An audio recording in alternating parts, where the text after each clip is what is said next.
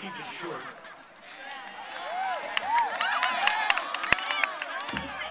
Student class of 2009. One of the coolest things I love about teaching is seeing the wonderful dynamics of change that occur from year to year. It's exciting to be here with you now. I remember hearing about this class a number of years ago. Oh, you guys were different. Very, very different. Every so often, a teacher gets to see a class like this, and it is very exciting. You are the class that does not follow blindly like sheep. You are the class that would always question authority, rebellious, and a lot wild.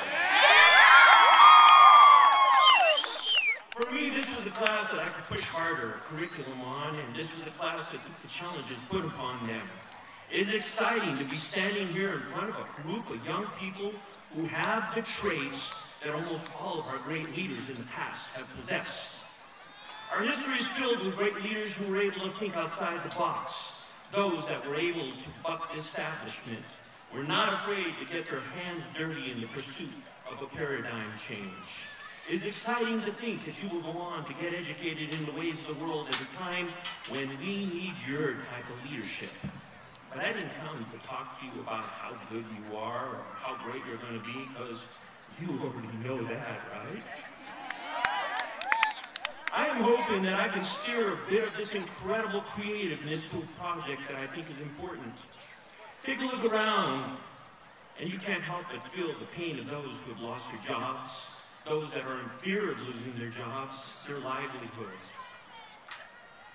My generation, we got a little lazy and we watched our jobs go.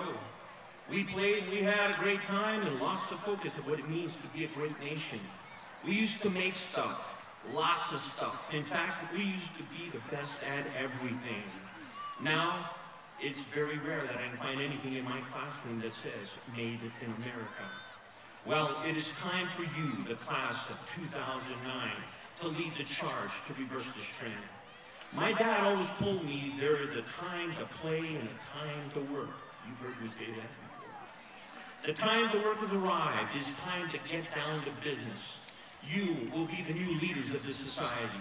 It will be you that will bring us back to being an industrial power. It will be you that makes us an economic power once again. Now, it will not be easy. You will encounter resistance along the way. You will find those that will say that this is the way things have always been done, while complaining about how things are.